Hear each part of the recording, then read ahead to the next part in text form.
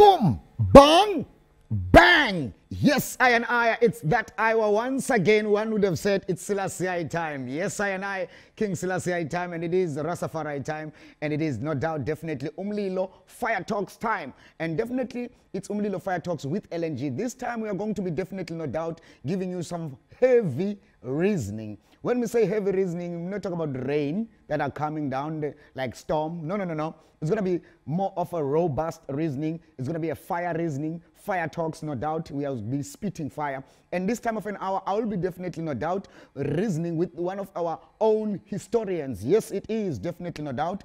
We talk about Moziah. Yeah, man. The world know him as definitely Thando to Sipuye. And definitely he has been doing it actually reasoning with, I would say, a lot of people actually. A lot of channels, actually media itself has actually, I would say, invited Thando to reason with him because of the mere fact of the perspective that he has about South Africa on the highest level. When we look at South Africa, not just on a critical level, but looking at South Africa as it is and making sure this time of an hour you are watching and basically striving to read in between the lines of the history that is written. Because remember, sometimes what is written down there, sometimes it is not what actually people want to share to us, definitely. And some of the history that is actually been given to us, some people have been talking about, it has been actually, I would say, history that has been sort of given, it's cut down. Some said, no, it is an edited history. Yes, of course. We've got a history within South Africa that we need to tap up on and check it out. In this time of an hour, we are so much blessed within Umlilo Fire Talks because we've got actually here, as I said, Moziah, and we'll be reasoning with him definitely through Skype. Yes, it is definitely one of, I would say, our own, as I said to you. Rastafari community knows him so much to the highest level that Moziah geloza be reasoning apa. Yes, he is, no doubt. And let me now, no waste no time, because the Eastern Cape are waiting to see where is Gavi. When you are going to talk about the Gavi, uzothetha ngo Gavi, definitely no doubt. Gavi, are you still there, Dada? Yes, I. Rastafari. My leader, I want to come up to the highest level. When I say actually you are our own, I would say, historian, you one of, I would say, you are one of those people, basically, I'm saying that you talk what we want, basically. One would say, when we say, Steve Biko said, I write what I like, you definitely talk what you like, Dada, and definitely not just what you like, but you reason what is actually documented. Indeed, fireman, you know, I as African people for a long time, we have been told Uguti, we are people who had no history, we had no, we were savages who came from the jungles of Africa. So, I mean, I always like to focus on the true history and the true reality of Black people history, Rasta, and the true reality of African history, where we come from as African people. On that note, Gavi, many people now would start to say, okay, uzothetha history, but firstly, let's start reasoning ngoGavi and ourselves ukuthi xa sithetha ngoGavi, uMoziah, uThando lwethu Sipuye, sithetha ngabani apha Dada, knowing for the mere fact that you are at this particular time, I would say, a historian actually. Fireman, I'm a writer, I'm a African-centered historian. I also consider myself to be a social scientist, but over and beyond all of that, I'm a Rasta man, I'm a son of this soil and a fireman, born and bred in Umbu in the Eastern Cape, and I grew up in Tata, fireman. And for a number of years, actually, I spent about a decade studying in Cape Town, you know, so I'm also consider myself a Cape Townian in a way, you know. Cape Town is partly my home still, you know. Rastafari. But currently, I work for the Steve Biko Foundation. I'm a program officer there. Respect. My leader, I remember, actually, we have to sort of dig within Cape Town TV's archives, one of the, I would say, the interviews that we had with you, because you're also a writer of a magazine, Black Story, right? Black Our Story. Yes, actually, the name of that magazine, which I started, is called The Black Voice. The Black Voice. Yes, and it's focused on our story as African people, and really we wanted to tell Black people's story from a true African perspective.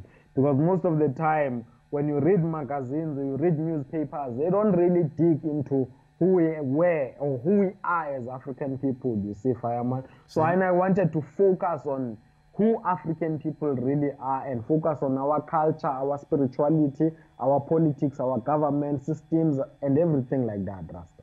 My leader, this goes to a mere fact that rising up from the, I would say, areas of Ukumbu, one would ask, what has inspired Wena? Because sometimes we even ask artists who are singers, what inspired them to start writing? But Wena, what inspired Wena rising from Ukumbu and rising as a Rasta youth, especially to come up and say, look, me, I would rather basically focus on our African history? It's really because of what I'm saying, Fireman. We grew up being told, Guti, as African people, we had no history, we had no background. And actually, things such as slavery and colonialism were justified in the history books as Funda when we were growing up, saying that Europeans had to come and colonize us in order to make us civilized and humans, because we were considered to be barbaric or savages who had no history, who lived just in the jungles of Africa without any civilization.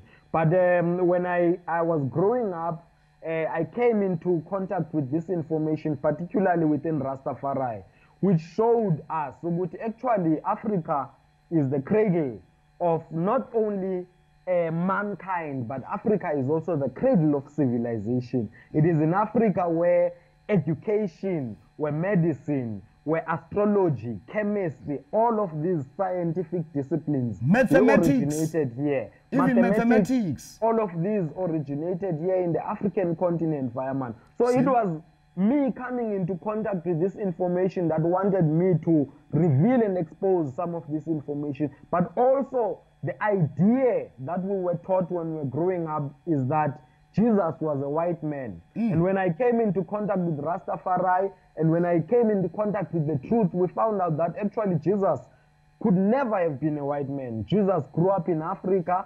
in ancient Egypt, in ancient Kemet to be specific, just like Moses grew up in ancient Egypt.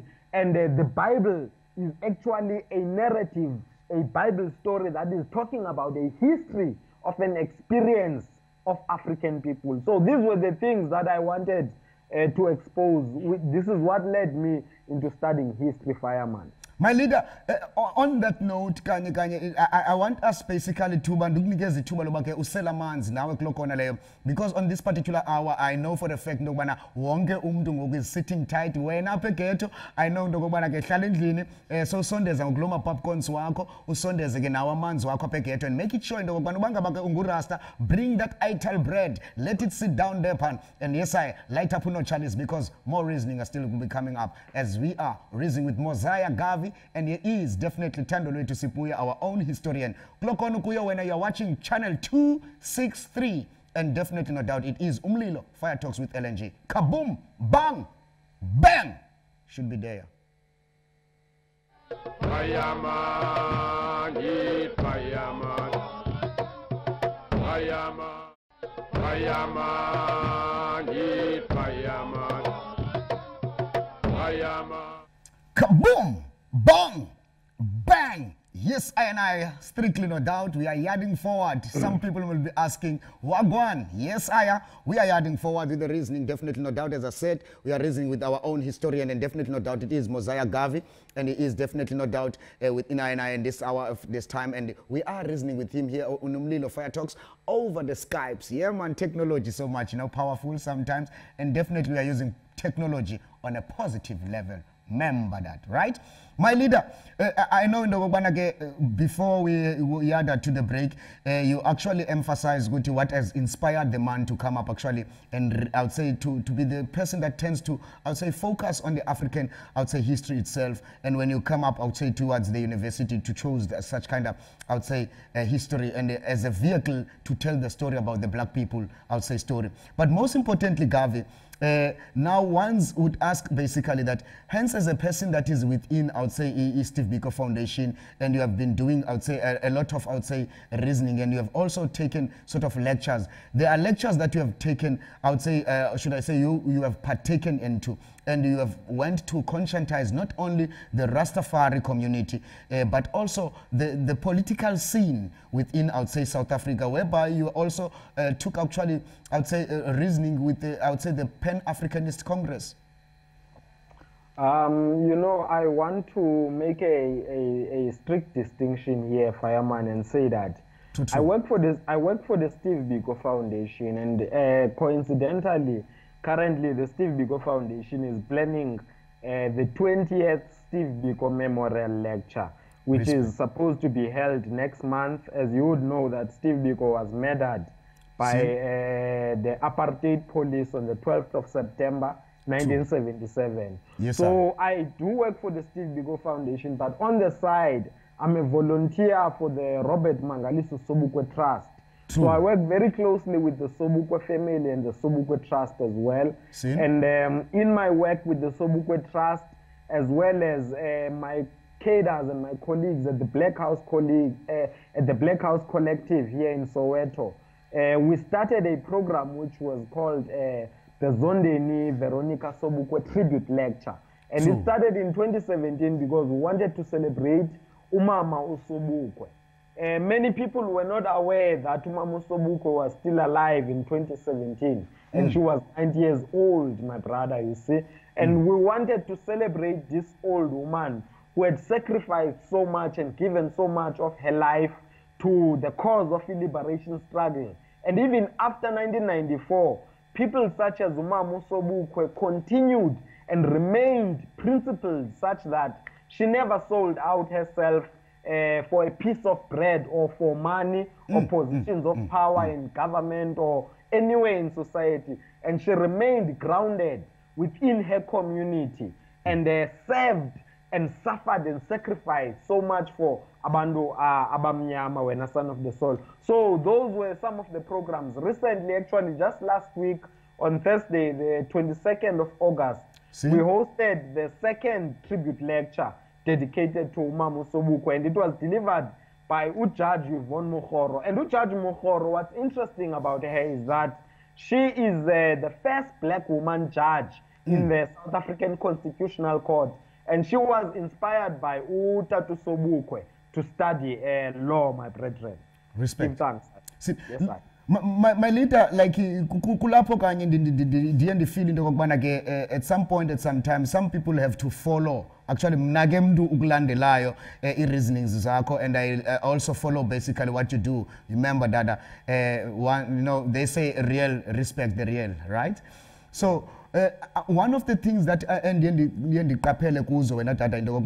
within your lectures, you always by all means basically strive to conscientize abantu abamnyama, especially when it comes to what is not, I would say popular. Indeed, Fireman. I mean, popular media, when a fireman always circulates popular information. So when we host these lectures or these events or these ceremonies, the intention is to expose Abandu to information that they have never been exposed to before. And we try to go dig deep into the archives to take out information that will be useful for our people. For example, like I'm saying, before 2017, you could go on to Google and Google the name of Umama Usobukwe and you could not find anything. But if you go to Google today and Google Umama Zondeni Veronica Sobukwe, you'll find loads of information. And when you trace that information, it all comes to the work that we have done in terms of her biography, writing her story, and narrating her story. And one of the important things, because we are now going to end Women's Month, my brother, you see.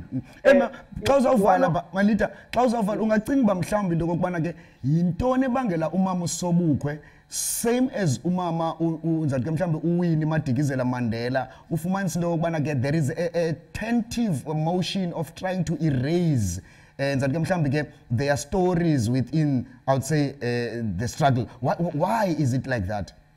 One of the challenges we have is that our approach to history is history, his story. It always tells the story of males rather than telling a collective story. So we have a problem of telling history from a patriarchal perspective, son of the soil. We are not holistic. And this comes from our experience of being colonized by Europeans and Arabs, because both Arabs and European cultures they are misogynist. They hate women.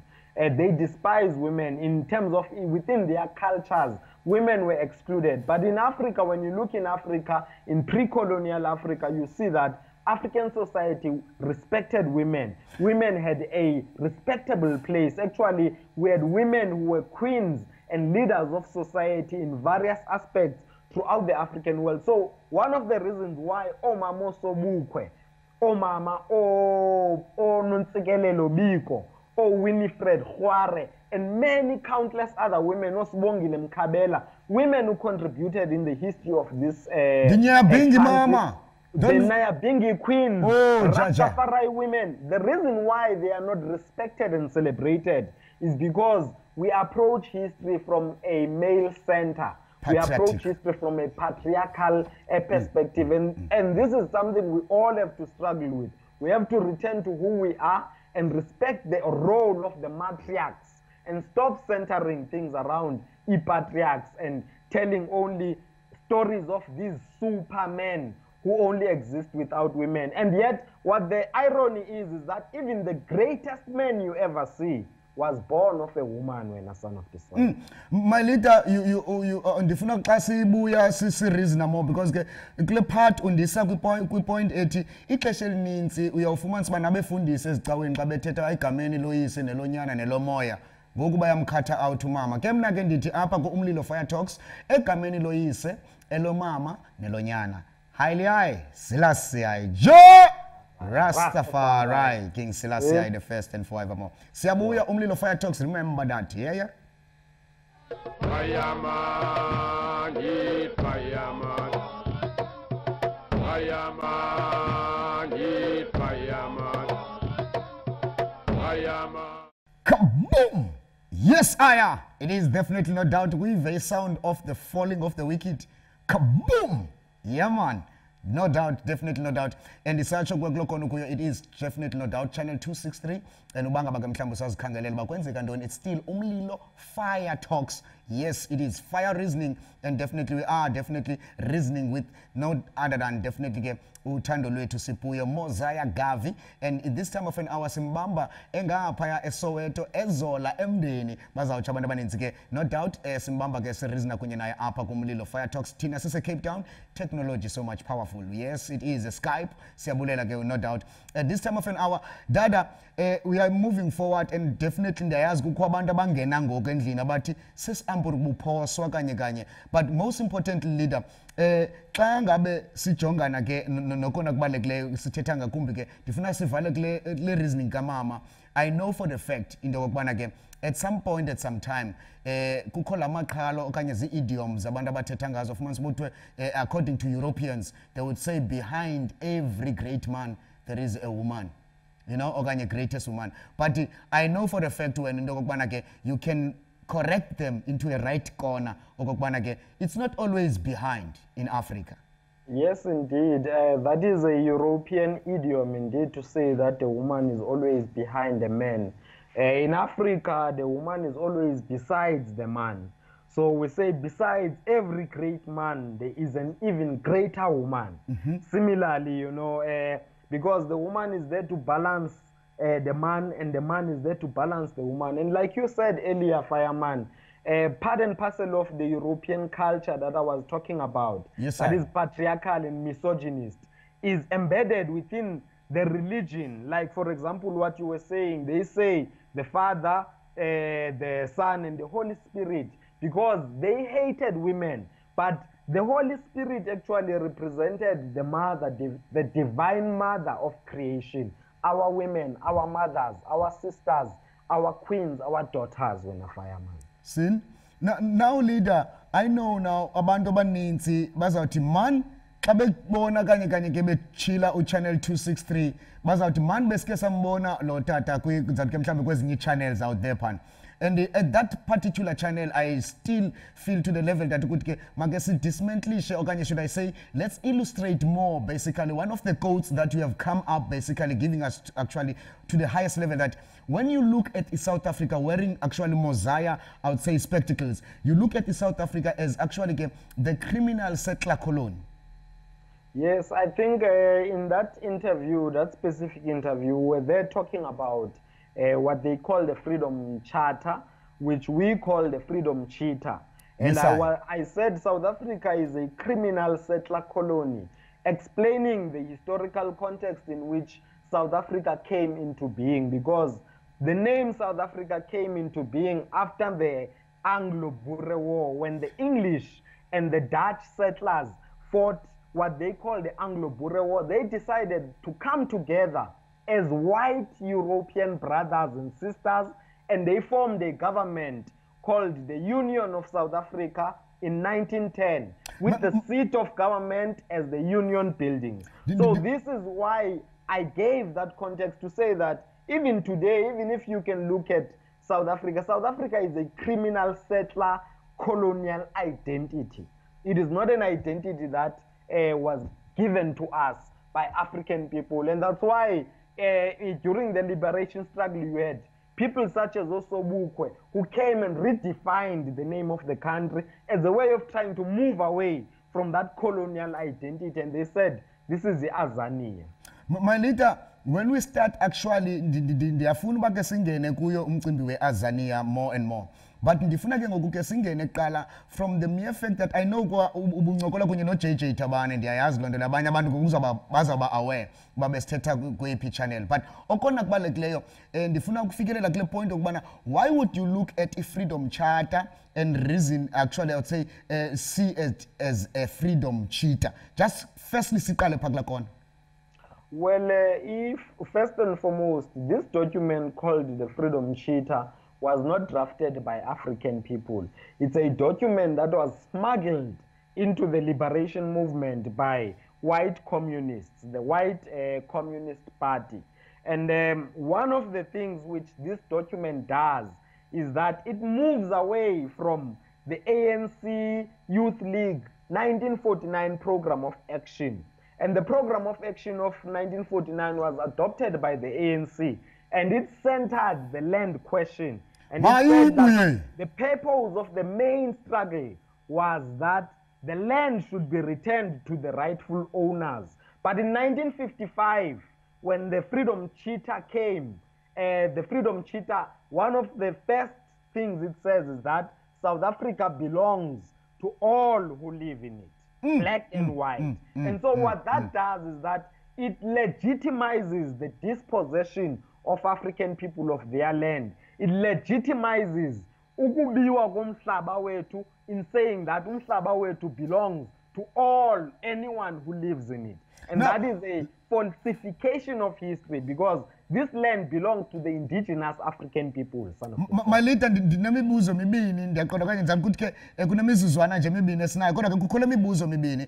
Xa usithi Freedom Charter uyibona ngola hlobo, and definitely nam nawo ngoku ndinendawo endiqonda uba omnye umntu naye ufumanisa into yokubana ke siyibona ngoku into yokubana xa uthetha ngolu hlobo uthetha ngayo kukho okwakwehlulwa komhlaba before abantu bawufumana. Yes, well, abantu ngobathi gqise besithi ngoku the actually South Africa belongs to all who live in it, while kungekafikeleli into bana abantu bawe bayawufumana bona. Well, fireman, masithi amabhulu abelungu, white people have got the land. I think we need to state that very emphatically and very clearly, because even the recent statistics by the government have shown that about 83% of the land in South Africa currently is owned by white people, who are a tiny minority in terms of the population. Abantu abamnyama, that is why we are squashed in places like eKhayelitsha, squashed in townships like Komagugulethu, Nyanga, Philippi, Olwandle, and all of these other townships, Omdantsane, Ngangelizwe. And you see that we live in those places, these squatters, in the land of our own ancestors, when a son of the soil. So this is because the most arable land, the most profitable land, the most fertile land is owned by Europeans in places like Stellenbosch, Somerset East, and all of these other places throughout this country of our forefathers and foremothers. Now, Moziah, Pambandugiyeke leader. Here are, I would say, Nancy Cape Town TV. Here's actually basically now Abandu Ababukele Umlilo Fire Talks. Talking about now from the Rastafari families down to the, I would say, non-Rastafari families who are watching, I would say, Umlilo Fire Talks. What would be your message, especially in Guwe as Thando lwethu Moziah Gavi? I think the first message I would say is to our African women to say that African women must continue fighting the good fight, and we truly appreciate our African women. But secondly, we are going into the month of September, the month of renewal, the month of rebirth, the month of the African New Year.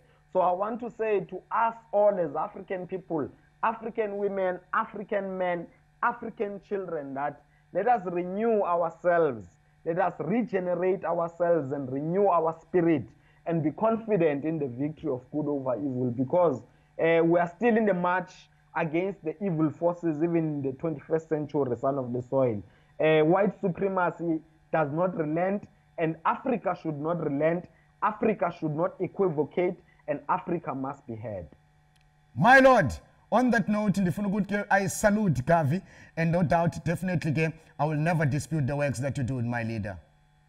Give thanks, I. Rastafari. When Umlilo Fire Talks, wherever at, it's still, no doubt, kaboom, bang, bang. Tibana nawe mna kuvik ezayo once again, ungalibali. Sikhona ku repeat, on 9 o'clock ngolwesihlanu. Ugavi, my leader. Yes, I. Uyifaya wena. Yeah, man. Umlilo Gavi, chamani. Rastafari. Ndiyabulela Father, and no doubt. Perfect love. We like I feel like Nangoko co-producer being asked sense more time, you know.